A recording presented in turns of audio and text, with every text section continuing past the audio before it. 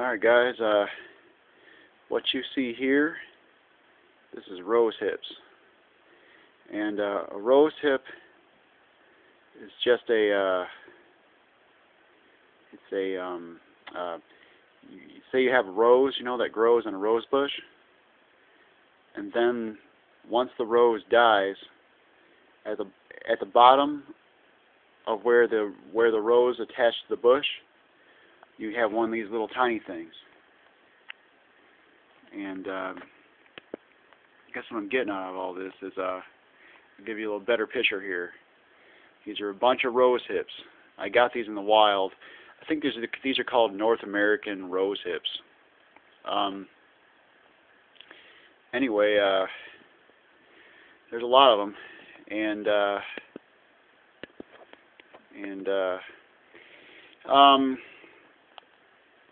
these, each tiny one here, supposedly the average size rose hip, which I think these are average size rose hips, each of them contains approximately, this is what I read, each of them contains approximately 23.3 milligrams of vitamin C.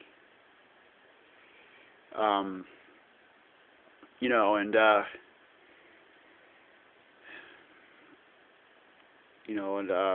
a milligram is just a measurement of weight, and a milligram is a measurement of mass.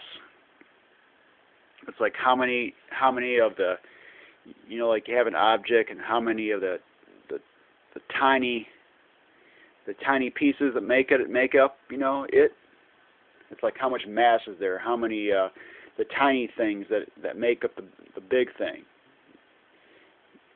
I'm making this into an educational one, apparently, this video. But you take one of these rose hips,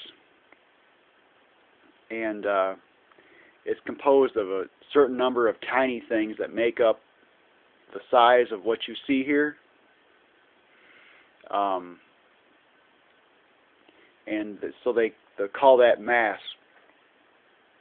And if you have a certain amount of mass, you get one of these. The average size contains 23.3 milligrams of vitamin C, which is not too bad, because a glass of orange juice, I think the average glass of orange juice, about 12 full ounces, I think, is about 70 milligrams.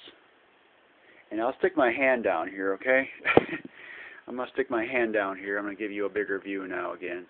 Here's my hand, and here's the rose hips to the right of, right next to the hand.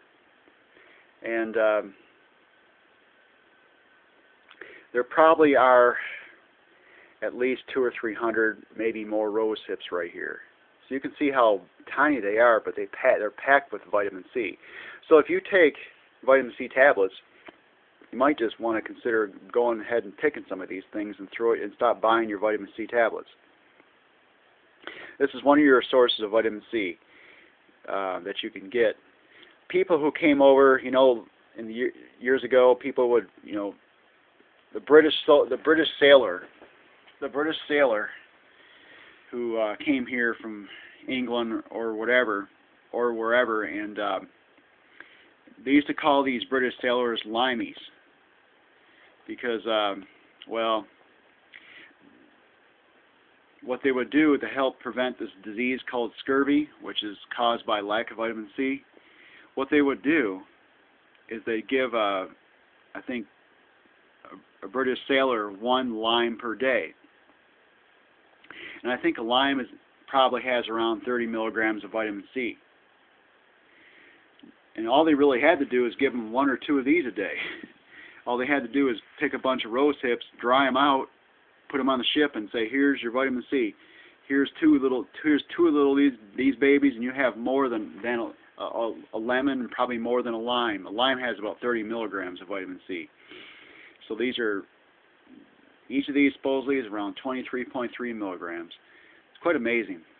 Very one of the highest foods you can do, probably if not the highest you can get in North America. In some of the places in Central America, I think they got some much higher stuff. They got some foods that have a lot of vitamin C, even a lot more than this, per the size of the item. I mean, it was fun. It was fun. It's fun to show you guys this. I'm not buying any more vitamin C personally. This works very good for me. Okay, have a good one.